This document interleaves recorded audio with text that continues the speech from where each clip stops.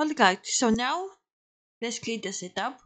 But before that, let's select this box. I cannot select it.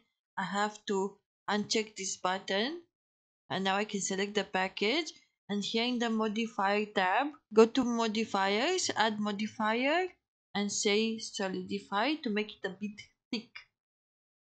Like this. Maybe this is too thick. So I will go here and say 0.0007. Enter. Yes, this is much better. And apply this solidify. Very good, because this box needs some thickness. It was too thin. Alright, so let's do the setup. To do the setup, I will create a plane, Shift A, Mesh, Plane, and make it big. Go in Edit mode, and select these two vertex. Zoom out, EZ, bring it up, around here. Now select these two vertex and say Ctrl B this time. So not Ctrl Shift B, Ctrl B, because we want to bevel the edge. And scroll your mouse button to create more of these loops like this. I have, I think, 5 or 6 loops, doesn't matter too much. Just click and that's it. Now go in object mode, say smooth, okay. And now if you go here to render mode, you don't see anything because you don't have light. So first let's go here to render properties and change from EV, render engine EV, into cycles. And here in the device, change from CPU to GPU. It's gonna be much better.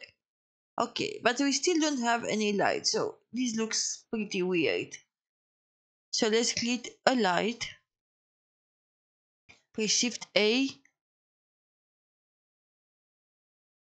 light, point. Now the light is in the noodles. Press G, Z, bring it up.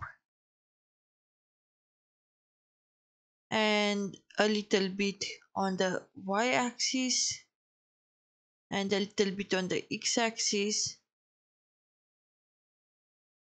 And actually I want it the other way, here. Because my camera is gonna be around here. Yes. And actually I think I will take the setup, the background and the light, and say GZ45. Like this, because I want, when I put the camera here, to see these noodles from a side, like this. Actually, I think I'll rotate it even more like this. Let's say around minus 36, 37. Yes, this looks good. So I just rotate this one. No, actually it doesn't look good. I see. This we can do it later, but I'm just trying to position this so when I do the texture I can see what I'm doing. Okay, let's leave it like this for now. We're gonna adjust it more later. Let's take this light and make it more intense. And say here 3000. Very much light, I know. And to the radius we say 20. Now it's not enough, and we say here 5000. And this is very good now. Actually, somehow it's very good, because why I say somehow is because I still need to decrease this radius a bit. I think I'll say 18 and bring it more to the front.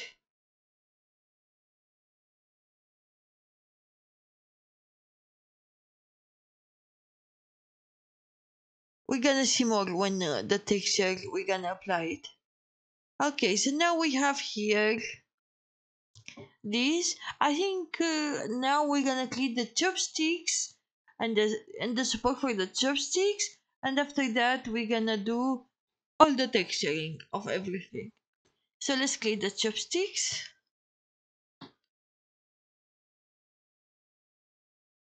And before we do the chopsticks, I will see here background. So everything is like named and alright. So let's create a cylinder. Where is the cylinder? Here is the cylinder. Say GY. Let's go to object mode. Solid view, I mean. GY. I moved out of the way so that doesn't bother us. Okay. And say G Shift Z to cancel the Z axis. Make it like this. SZ, make it taller. I'll make it like this for the moment, and after that we're gonna resize it to have a good size fit to the package and the noodles. I'll make it a bit taller, SZ. Let's say around this size, I think looks good. Okay, now go in edit mode, and with face select I will select only, so with face select I select only this bottom face, and I say S and make it smaller, but not completely small because the chopsticks they are still a little thick at the bottom. Okay, and now still in edit mode I press Ctrl R and create a loop here in the middle, but I don't want to keep it in the middle, so I don't cancel the movement but I move it up, let's say here. Yes. Okay, and now in this space that I have from the top to this line that I created, I'll press Ctrl R and create 3 more cuts like this. And I will also select this one that I created earlier and say SZ and make it a bit like this. And now go to face select, select this face and this face and say ES and press Shift Z to cancel the Z-axis and make it smaller to add some details here at the top of the chopsticks. But they are too big, I don't like them too much. So with those two selected, I'll go now to edge select and select this edge, and this one, and this one. Not like this. Be very careful what you select. Okay, so this one. So I selected these edges that I have around here and say SZ and make it like this. So I have some details there at the top to make it look more interesting. So it's not just a stick. It has some details. Okay, so now let's resize this one. Make it smaller. Say Shift S selection to cursor. So it goes here in the middle where I have the cursor. RX and I say 90. RZ 45. No. RZ minus 90. Very good. So I say minus 90 on the z-axis and move it here and press Shift D and move it here.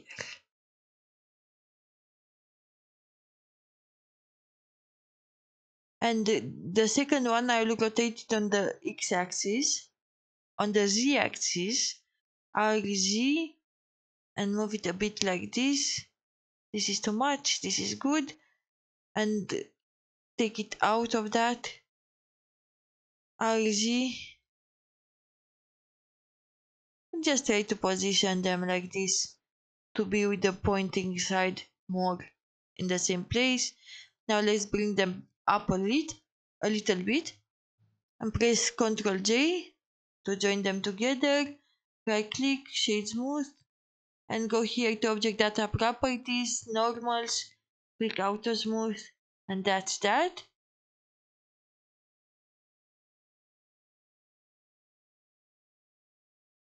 R, X, X again, so I press X 2 times, and now let's bring this a bit like this. Even if it goes inside here, this is what I need. GZ, I make it up a bit. Now let's create the support. I'll use a cube for the support.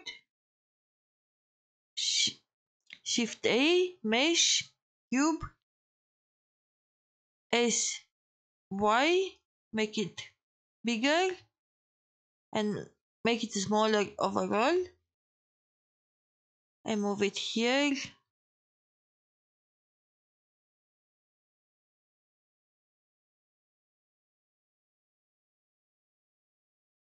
And go in edit mode. Press Ctrl R, create loop, and create multiple loops here. I will create 5, no, 7. I will create 7 loops. So to create multiple loops, you scroll your mouse wheel and you will get these multiple loops. So I scroll my mouse wheel 6 times, and with the first one that I started with, I have 7 in total. And now left click and right click to cancel, and I take the middle one and I put here proportional editing, S, Z, and make this circle a bit smaller and resize it on only on the Z axis like this. Now let's take this loop at the bottom and this edge. So to select, I press Alt Shift and click, Alt Shift and click, Alt Shift and click, and so on. So all I do is Alt Shift click, Alt Shift click. And I have one more side here, and that's it.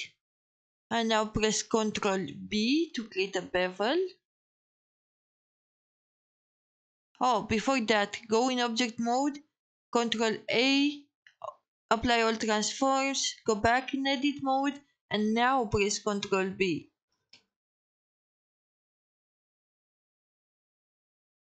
And let's decrease this number of cuts on the bevel because we don't need that many. I think I have 3. This is enough. Go in object mode, shade smooth, and enable here auto smooth. And this is very good now. Okay, so now let's move this one in place. G, Y, G, X. Move it here and move it down. I make sure that here at the bottom, this corner doesn't go too much inside the ground. Just a little bit, because the chopsticks I can move them more up. It's fine. R, X, X. So I press X 2 times and rotate it a bit like this, so they don't go inside here. But not too much, because keeping in mind that now they are inside here, so I have to move them up. So I select the chopsticks, G, Z, move them up a bit so they don't go inside the ground.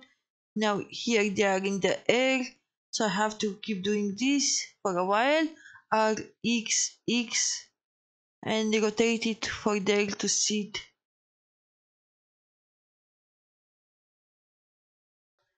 And this is good now. It's fine if it goes a little bit. Actually, I think I'll move it up with the support, GZ, and move it up. And now only the chopsticks, GZ, move it up, and that's it. This is good now. Okay, so let's create a camera. Press Shift A, camera. The camera is down here. Move it up and press N and check this button with camera to view. Now press N again. Press 0 to see what the camera can see. Now when you move around the viewport, the camera will follow you. And this is what we want. We want this camera to follow us.